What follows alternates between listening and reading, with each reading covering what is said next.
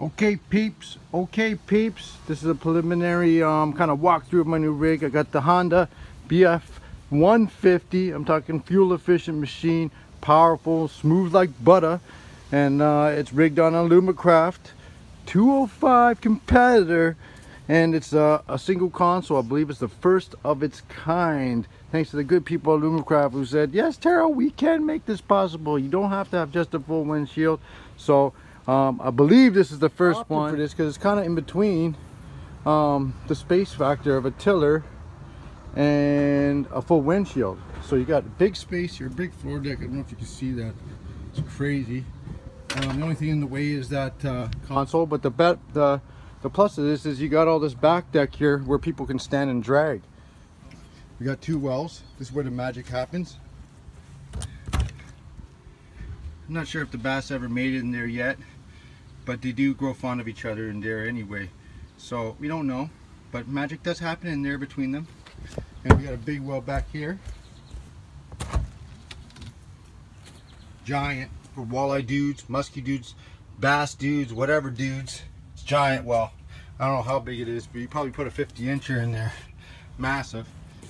It's got a high-speed pickup, so when you're running like in a hot day, the water's circulating for you and sucking water in there through the back. So that's really helpful if you're a tournament guy. You don't want any dead fish, or you don't want to kill fish. You just want to get pictures and let them go later. That's great, the high-speed pickup.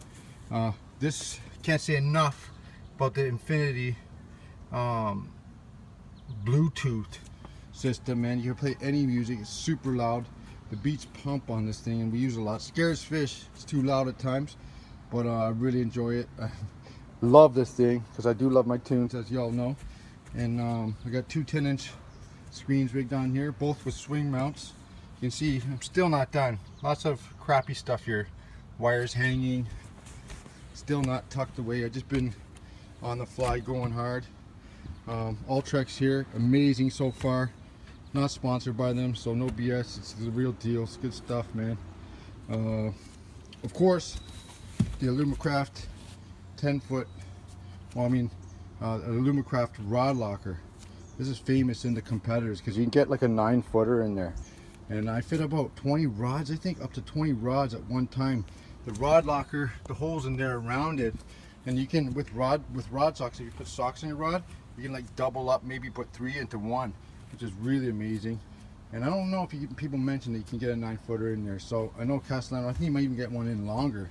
Really helpful for trout guys, musky guys, musky guys. I love the coolers. Check this out. What? Here you you can put drinks. People always think of me as a Swiss Chalet guy, but I like Popeyes too. Let me have a bite of that. That stuff's good. Keeps it really fresh in here. Just gonna leave that there for later. Yep, we got another cooler over here. Old dead leeches. Kind of stinky. Probably gotta clean that up. We can put drinks or leeches or both at once. Don't tell people though. They get leeches mixed with their drinks, okay? Next, we got 2 batteries in here. It's hard power graph. Sometimes you want to rig them straight to the battery. They'll draw power, too much power. If you're fishing one spot a long time. As you can see, I got them rigged up to 1 battery, which you probably shouldn't do. But I'm going to switch it over, so I'm just looking for 2 bolts right now. Right now I'm getting about, how many miles per hour? 41 miles per hour at 3,500 RPMs. That's my max RPMs. I got a, what is it called? A aluminum prop, not stainless steel. They recommend stainless steel. You probably with stainless steel you get maybe 51, 52, 53, 54, 55 miles per hour out of this boat. I don't think I have the right prop yet. I gotta play around with that because it comes generally with a stainless, and so this one we gotta play around with. I need to get up to that, I don't know, 5,000 to 6,000 RPM, somewhere in between there. I'll probably get at least 50, which is amazing. And the waters I fish are pretty pressured, so it's really key to be able to move around quick. Don't worry, tiller life people, I'm gonna have a 14-footer with a 9.9 for icy boat ramps, getting into tricky places, you name it. And I just want to really say from the bottom of my heart, Give a special thanks to the H to the Izzo and to the DA for being behind me. Gone fishing, y'all got to feel me. And of course, Alumacraft boats, man. My people, my family, my heart. Gotta thank you guys both for really being behind me. It means so much to me. It hasn't been easy making a career out of this. And this type of support, oh man, like so many of my headaches have gone away. You know, back in the day I'd be like struggling to fix this, fix that, because my stuff was just so beat up and old all the time. You'd have problems, you'd miss work, and it was just so hard to get ahead.